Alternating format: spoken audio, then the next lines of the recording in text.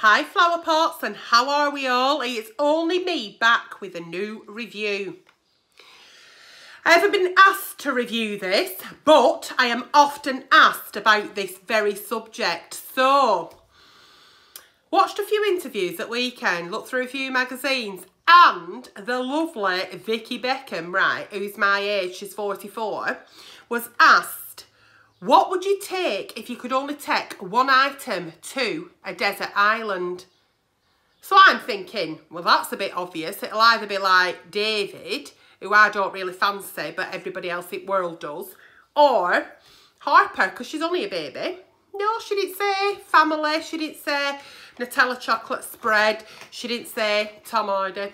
She didn't say what we would think that you would say, like endless supplies of wine, chocolate.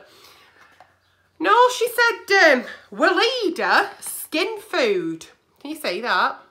I'm going to put all the details for this in the link above. Right, so I thought, you fucking what? Weleda skin food? What the fuck's that? Now, anybody who knows me and has been following me and watching me knows that I am a skincare addict, right? Never fucking heard of this. And it's been fading skin for over 92 years now. So, clicked on the little Amazon link. Day after it with Fruit Post. Here it is. I've used it a few times now. Weleda skin food for dry and rough skin. Right, so I've done a little bit of research on it and I thought, if it's good enough for fucking Vicky Beckham, that's Sticky Vicky, it's good enough for fucking Nelly with 5 bellies. So, got it in my basket, it's come, I've had a look at it.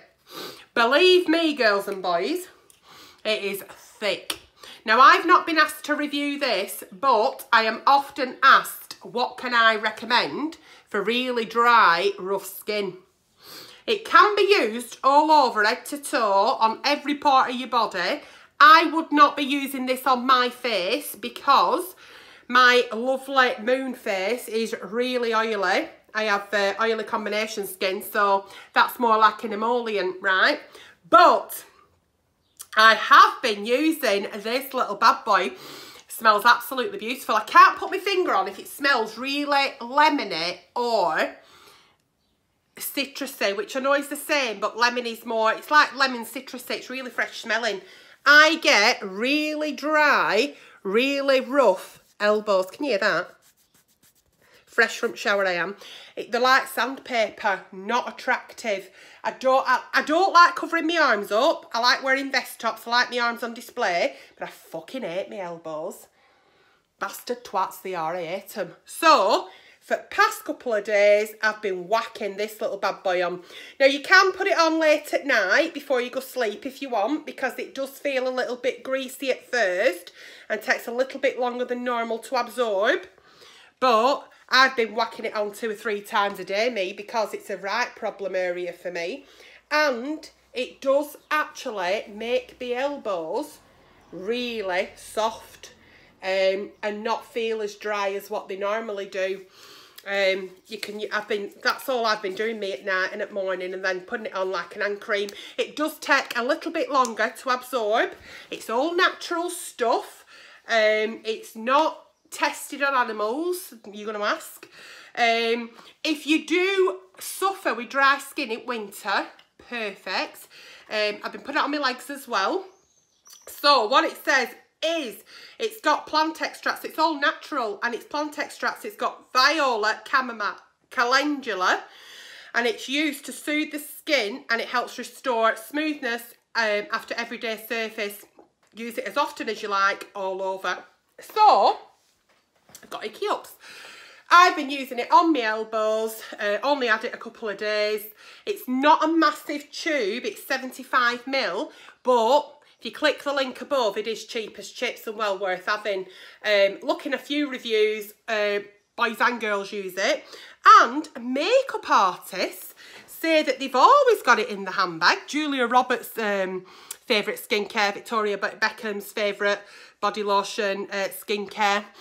They use it as a little bit of lip balm. And this, I was watching this morning, I thought, what?